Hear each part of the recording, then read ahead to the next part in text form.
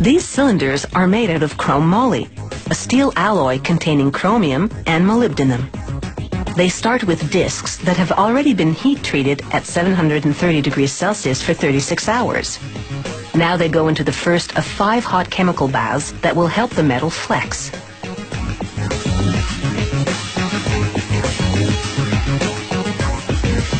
After a quick drying period, each disc moves over a die. This process is known as deep drawing because a series of machines will gradually draw out the disc to the shape of a cylinder. A mandrel press begins stretching the metal, applying up to 800 tons of force, the weight of 2 fully loaded jumbo jets. Shaping the cylinder from just one piece of metal means it'll be seamless, and that's a key safety feature. After the disc comes through, steel jaws clamp down on the mandrel and the cylinder slips off.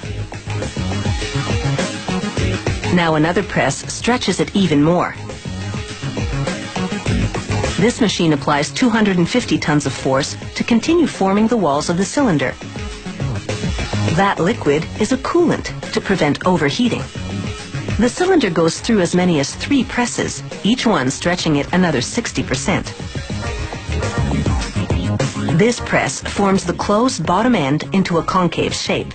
That reinforces the base, helping the cylinder withstand up to 1,000 times more pressure than a can of cooking spray.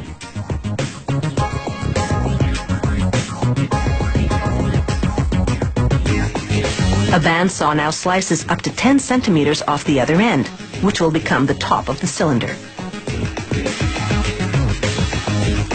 Next, a torch heats that end to 982 degrees Celsius for 90 seconds. In a process called hot spinning, a worker then places the cylinder in a device that spins it at 1,000 RPM.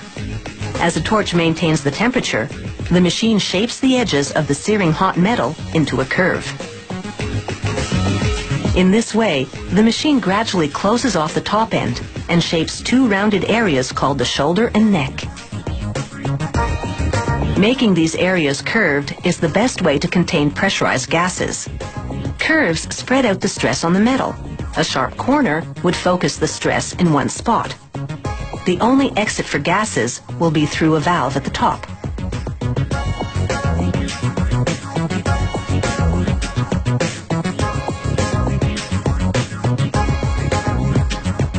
Workers then place 18 cylinders in a furnace heated to 900 degrees Celsius.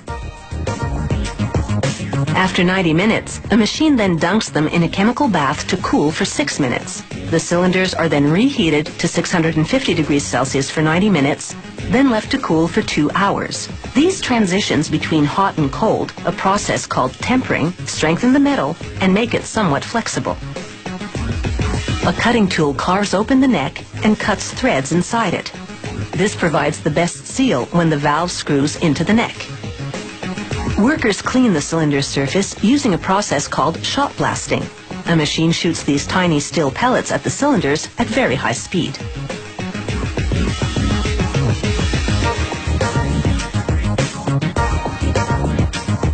They test the cylinder by filling it with water. Then they seal it off and immerse it in water. The machine then adds more water to the cylinder and gauges how well it withstands the extra pressure. They rinse the inside with hot water, then dry and clean it by blowing in some purified air. Next, a hydraulic press indents the shoulder of the cylinder with legally required markings, such as the manufacturing date and the serial number. A machine then stretches a steel collar over the neck. Another device, called a valver, tightly screws on the valve, creating a leak-proof seal. After a trip to the paint shop, these high-pressure cylinders are ready to be filled and keep it all under control.